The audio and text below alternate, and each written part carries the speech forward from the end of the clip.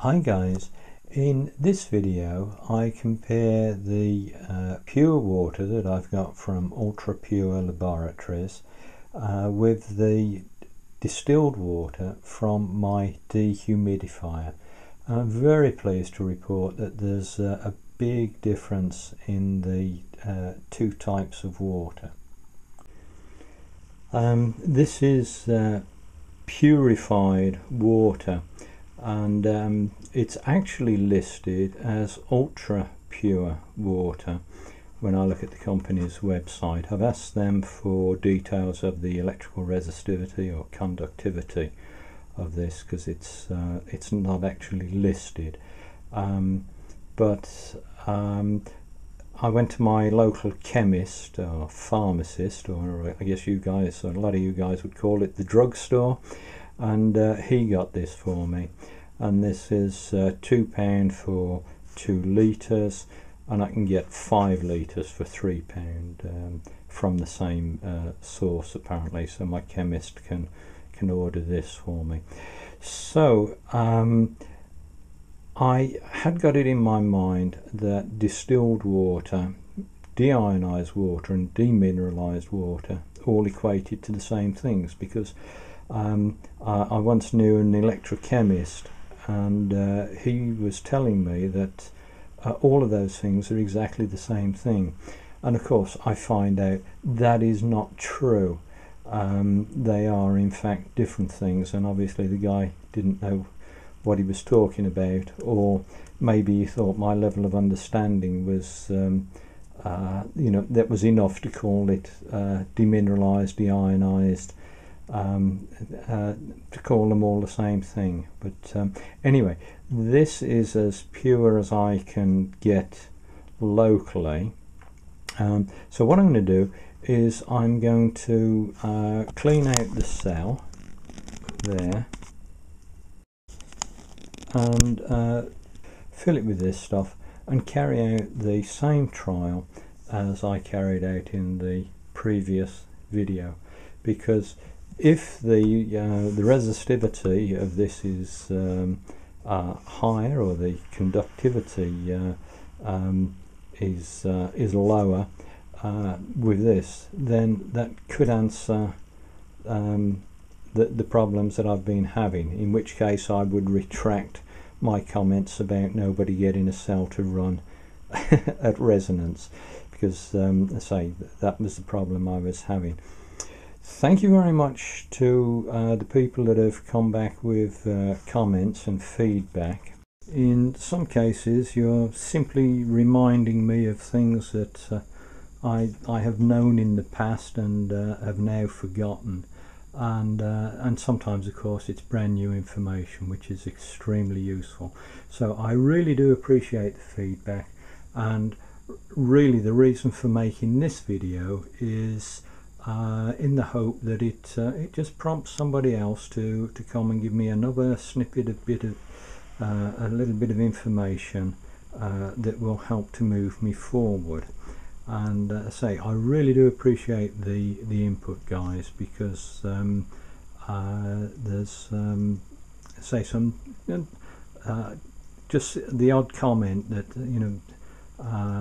people have made have just prompted me. So thanks for that, guys.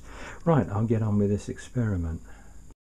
So what I'll do first is strip the cell down, dry it off, particularly the nylon nuts and bolts. Fit this, well, the nylon nuts and bolts and washers.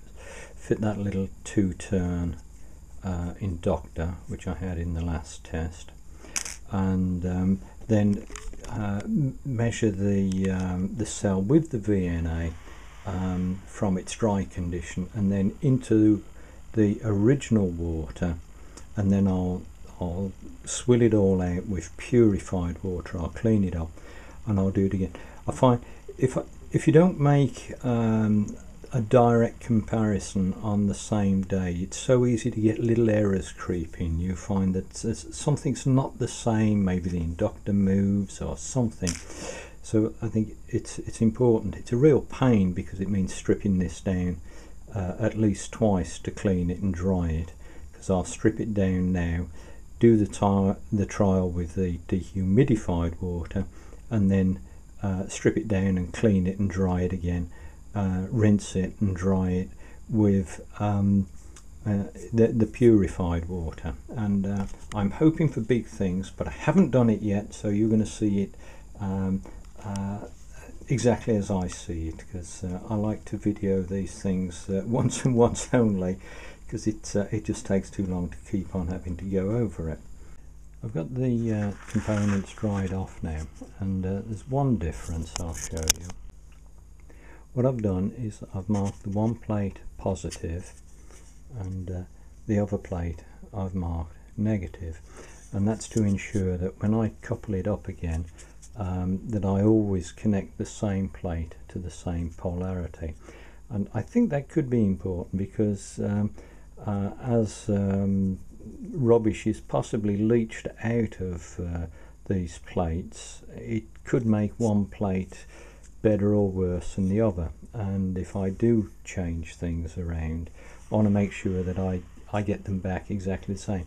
It's very important to compare apples with apples. I think if I start getting it wrong and mixing things up, it all clouds the issue as to what's reality or not. Okay, I've got the cell dried off and cleaned up, and it's connected to the mini VNA as it was before.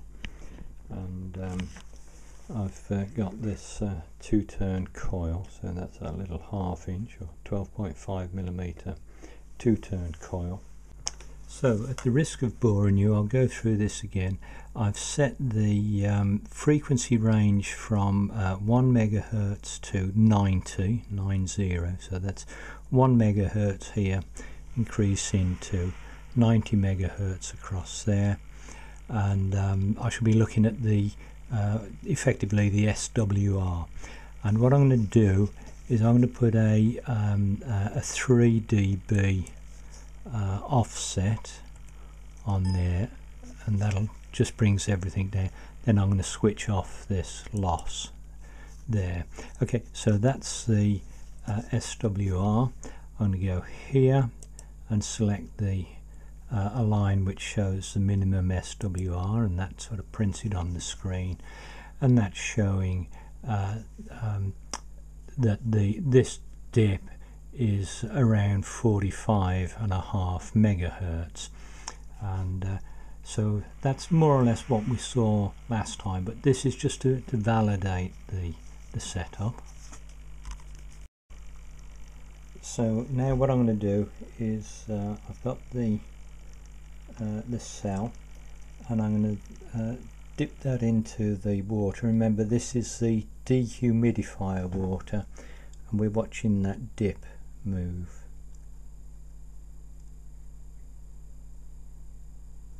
And that's doing exactly the same as it did before, and as I lower it right in, you see we wind up with a very little dip. Now in actual fact that looks like a bit of an improvement. What I have done, and I didn't say, I've scrubbed this plate because I thought I'd have it cleaned for both the de-mineralised and the regular water. So that is exactly the same water in the cell, literally the same, and I haven't taken any out. I've topped it up a little bit, but that dip is deeper than I remember it being the last time I showed you. So that in itself is interesting. One of the things when you're working at RF, at radio frequency, very subtle changes can make big differences. But anyway, that's where we are. I'm going to just switch this on here. We'll look at that, we'll put it on the screen, and that's brought that down now to around 5 megahertz. Okay, so that just validates the system, but it's the depth of that dip. At the moment it's saying it's about 3.5, which is not a calibrated thing, but it's indicative. Okay, next I'll strip the cell down again, clean it out, I'll wash it off with purified water, and repeat this test exactly the same. I've got the cell cleaned up, dried, washed and dried. I've washed it with purified water, and I've got the coil on again, and we'll just verify the frequency. It's 45 megahertz, which is about where we were before. I've now filled this with the purified water, and you're going to see the same as me what happens the first time we put it in there. As I say, I haven't done this before, so I don't know what I'm going to get, but I'll just lift the cell over and say it's exactly as it was before, and right, we'll pop it into there. I hope you're getting that on the screen. Okay, well, it's pulling the frequency over. The dip is staying nice. That's going nice. That's looking very good. That's looking particularly good. Hey, look at that. I might have put too much water in. Look at that. Wow, isn't that a difference? Well, I take back my words that I used in the last video where I said I don't think anybody's running their tank at resonance, including Stan Mears, and I eat my words, ladies and gentlemen, because look at that. That is such a huge difference. What I'll do is I'll edit a bit of video that shows you the before and after. Wow, that has got to be very, very interesting. Okay, well, I had some misinformation to start with regarding the qualities of de-mineralised and de-ionised and all of these other D words, and it was complete rubbish. Oh, I just noticed I've actually got the coil is under the water there as well. I don't think that has any relevance, so I'm going to lift that out. The insulation on that bit of wire is good for thousands of volts, but there's a capacitive effect. Now I've lifted that out, and hopefully you can see I've still got that. I'm going to lift the cell out of the water.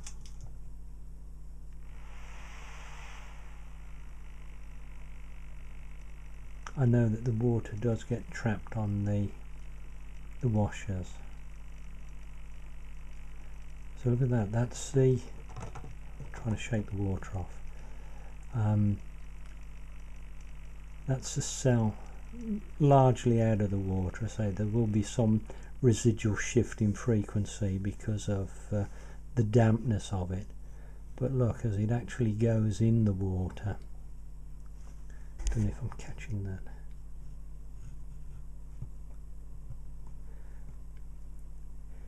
Well,